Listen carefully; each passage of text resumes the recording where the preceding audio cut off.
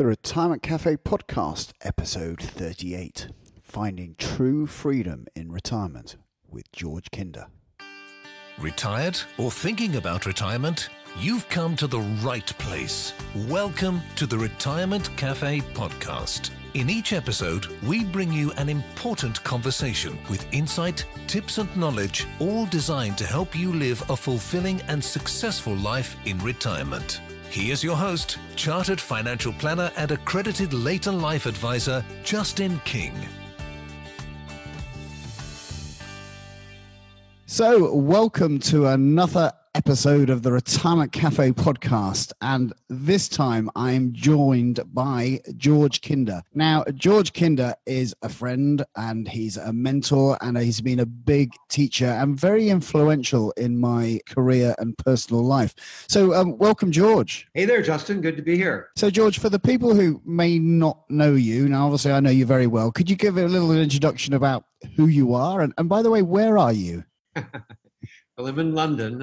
I've written a bunch of books and traveled the world, and I'm now training financial advisors largely, which is how you and I met, and training them around these issues that you talk about a lot, around retirement issues and issues of becoming free in your life. But also right now I'm very excited because I'm kind of on a world tour that's going to be going on for a year or two with my new book, which you'll probably have an image of, but there it is. Yep, I've got it. And the map of mindfulness. And I'm going to 4 cities in Asia in the next few months. I'm really traveling. I think there's 16 cities in the next 4 or 5 months that I'll be visiting, and wow. then it's going to go on from there. So I'm very excited about it. Fantastic. So, George, you've had a career in training financial advisors. What skills are you training them in?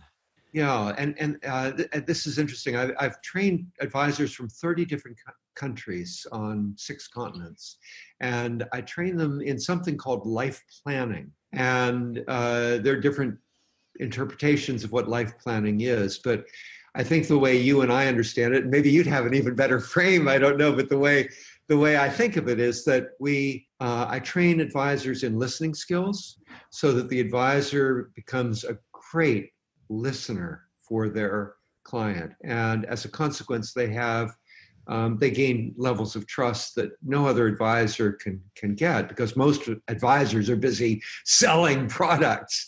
And you and I know that what we really want from our advisor is someone who knows us and who's going to inspire us to deliver with the money that we've got, the access to money, the work that we have, to deliver us into absolutely the most thrilling or most comfortable or most rich and meaningful life that we can have. So I train advisors in those listening skills and then in those inspirational skill sets so that their clients live what I call lives of freedom. They live much more passionately and much more engaged, and they don't leave significant things on the table. They really make their life rich.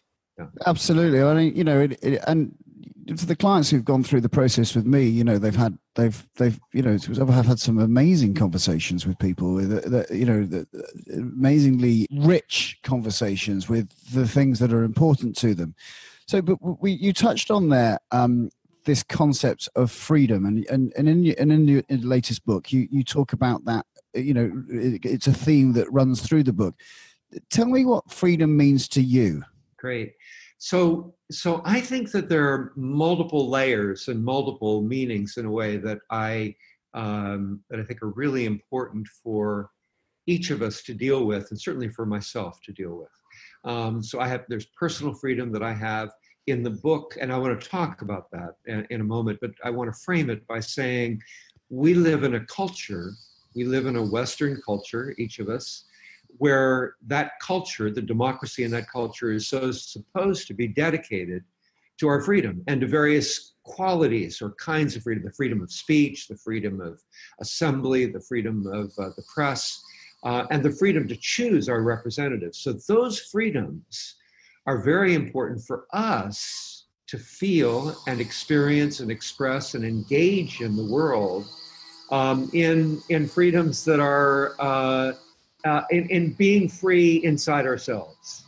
So in the book, I relate both those qualities of freedom. And I hope, I am in the center of London. You'll hear a jackhammer going off next to me.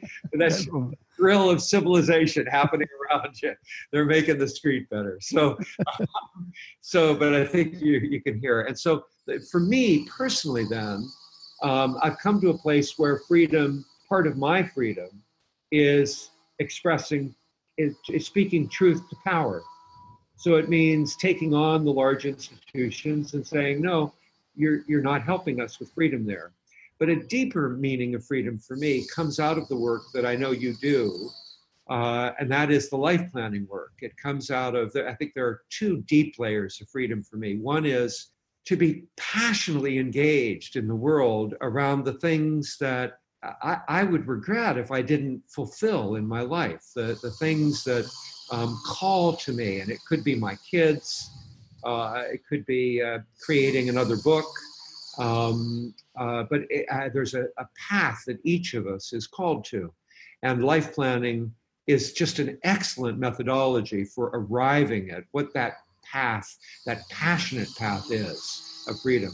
And then there's another layer of freedom for me, and that is that the internal freedom that we feel moment by moment in life. So there's one freedom that's just exhilarated, or feels that the circumstances of our life are just set the right way and we're on the right trajectory.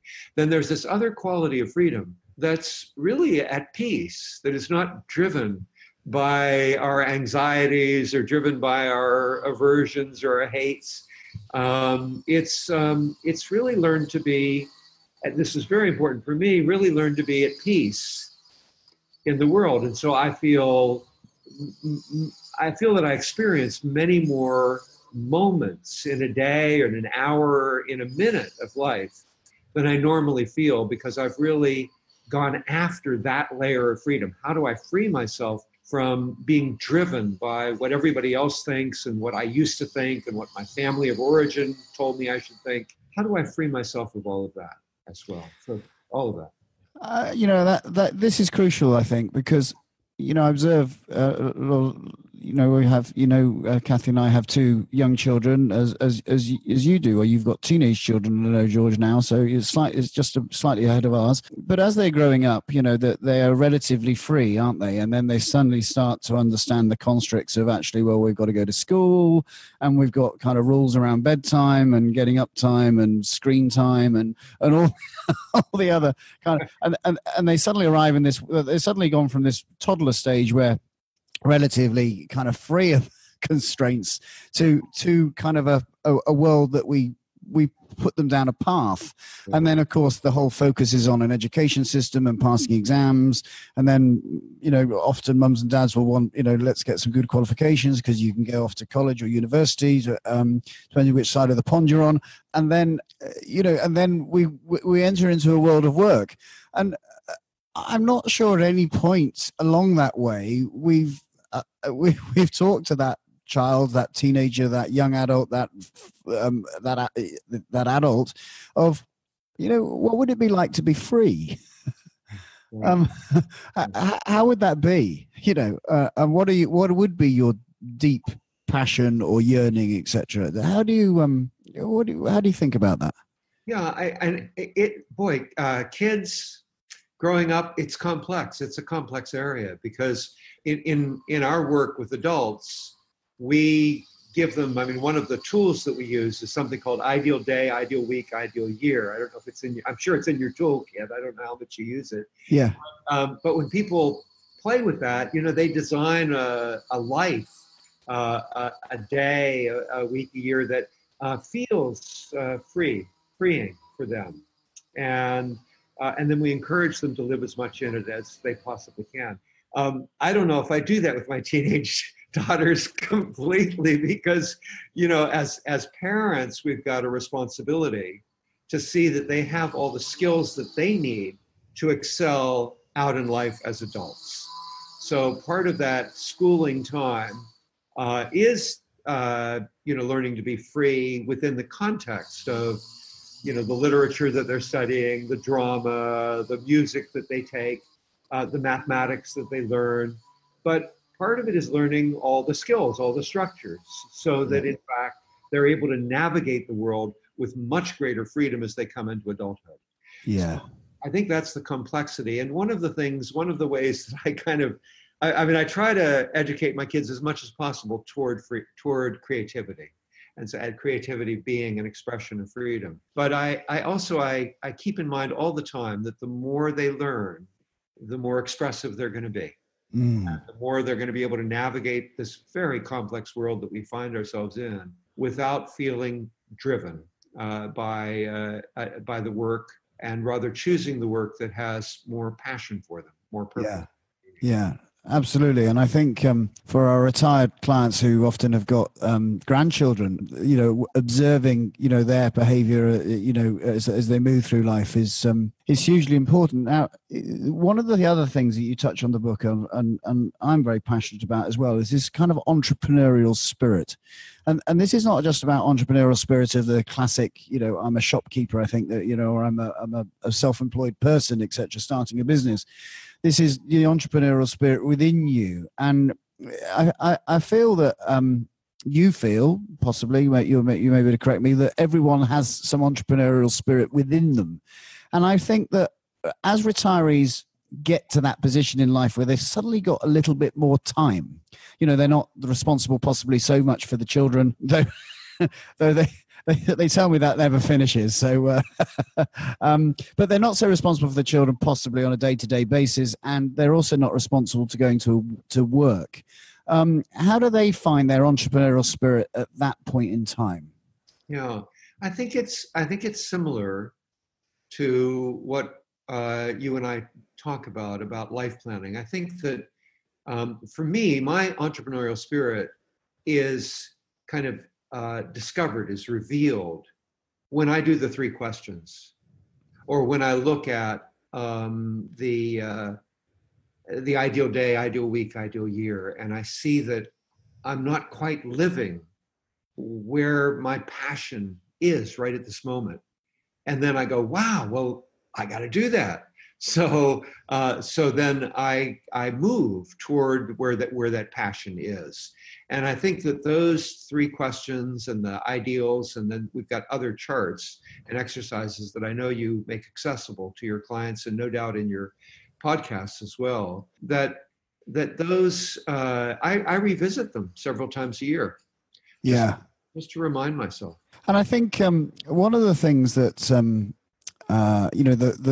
your third question, which is, you're going to bed tonight and you're literally turning out the light and you're not waking up the next morning, and who did you not get to be and what did you not get to do? And as you know, I had that kind of question.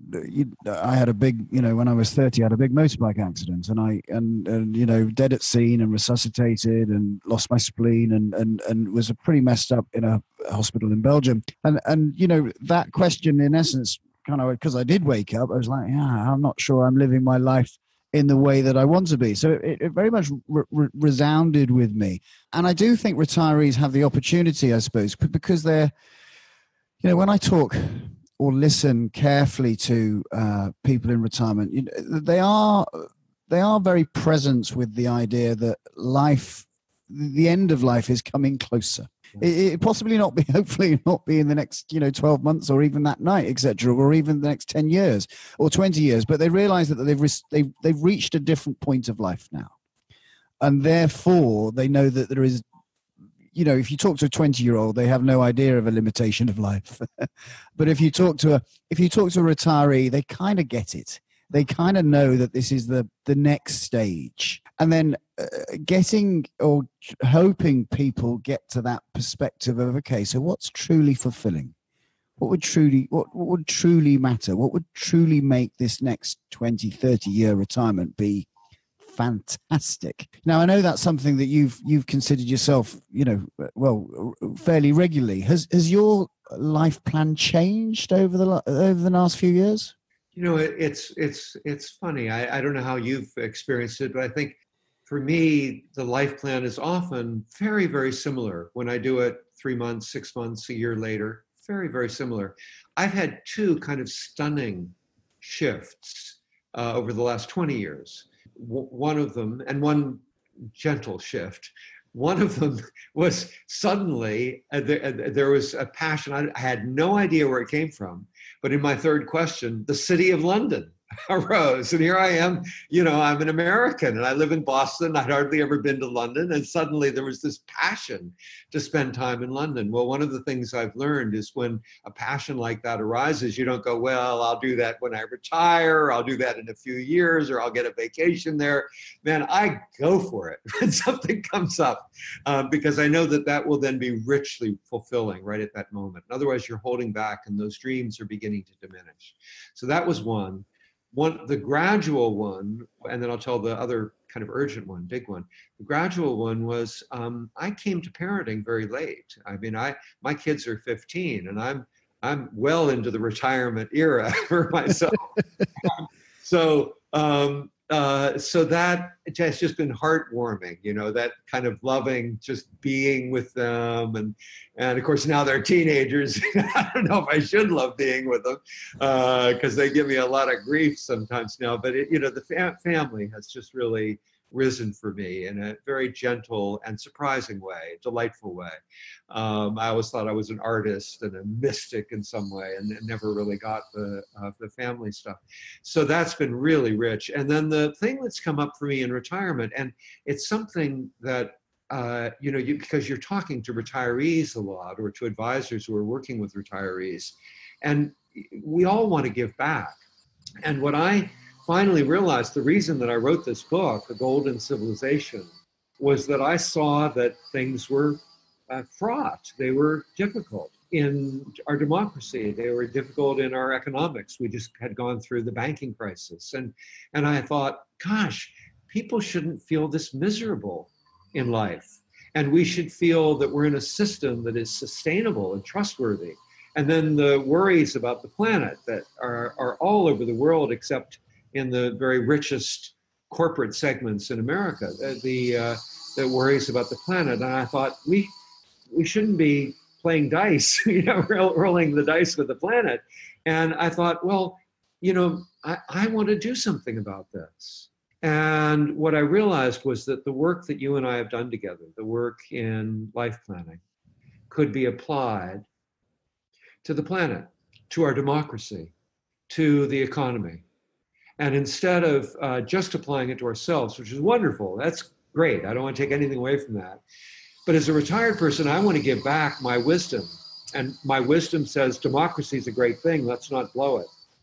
The earth is a wonderful thing. Let's not ruin it. Civilization is a rich thing, and all of our freedoms are rich and meant to be extended, not compromised. And so I thought, well, how can I, as a very small individual, do something about that?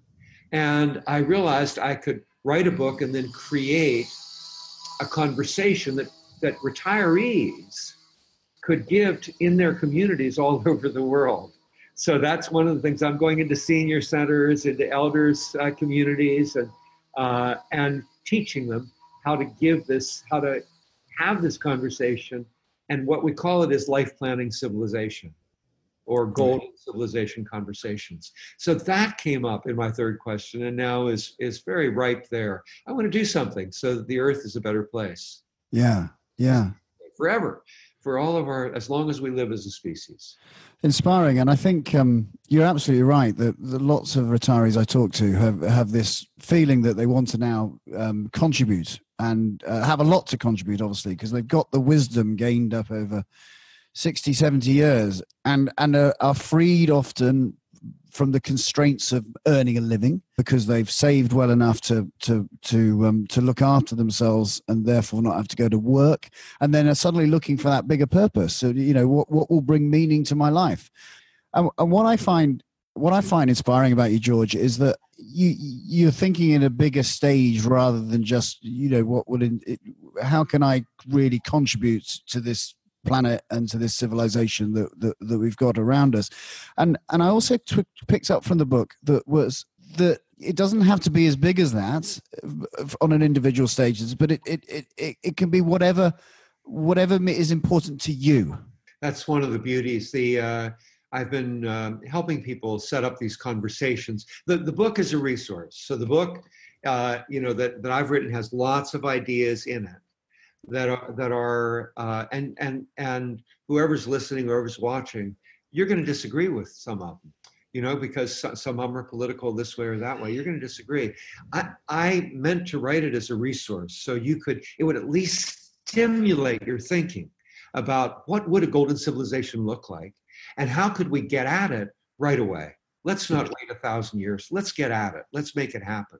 So I wrote it to challenge people, to stimulate your thinking. But then I thought, well, if we set up a conversation where people can have it over their dining room table with their family, their extended family, they could do it at the senior center, they could do it in their grade school, in their primary school, in their university. They could do it at places of work or community places. And we set it up so that instead of it being my ideas, it's your ideas. Let's make a golden civilization. What's your idea of a golden civilization? And then what's stopping us? Let's get going at it. And what's wonderful, one of the major thing that comes up, Justin, it's been so interesting. It's not about the politics. I've been surprised. I mean, it is about the politics, but the first thing that comes up is greed and fear for most people. And one of the major actions that people want to take is they want to be better listeners and they want to be kinder. They want to be more generous of spirit. And gosh, well, just if you just think if everybody was a better listener and was kinder, we'd probably be there. Yeah. Yeah.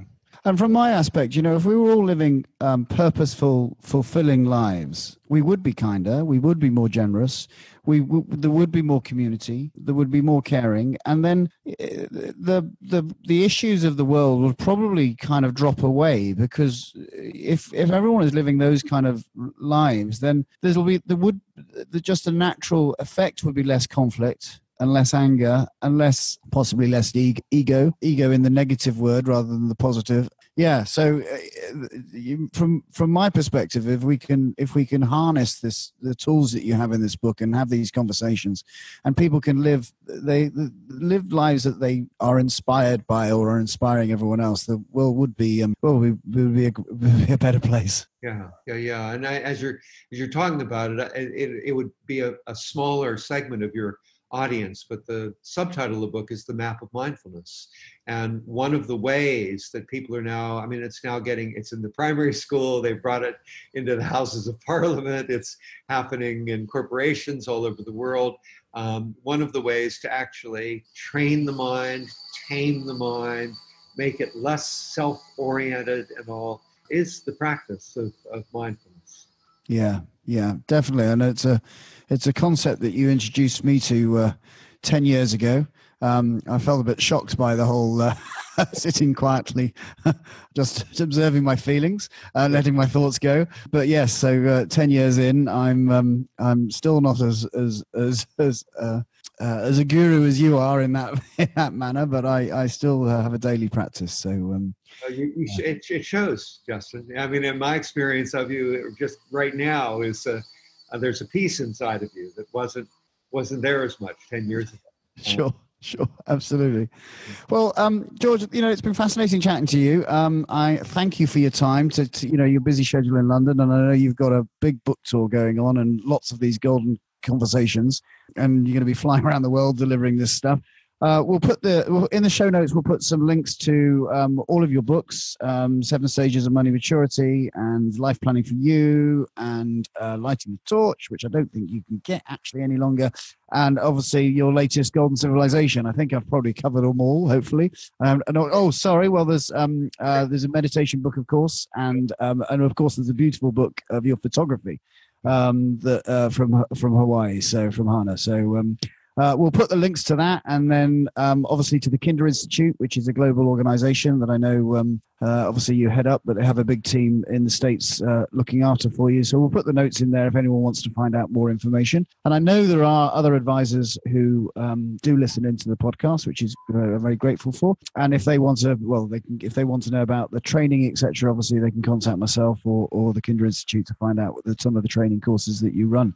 But I wish you all the success with the book. I think it's a fantastic idea. I thoroughly enjoyed getting to know you and reading the information and learning a lot from you, because you've been very influential in my thinking. So once again, thanks for taking the time to join me this morning, George. Great. Thank you, Justin. So that wraps up another episode of the Retirement Cafe podcast, brought to you by MFP Wealth Management. To continue the conversation about topics we've discussed on the podcast, please search for the Retirement Cafe page on Facebook and follow us.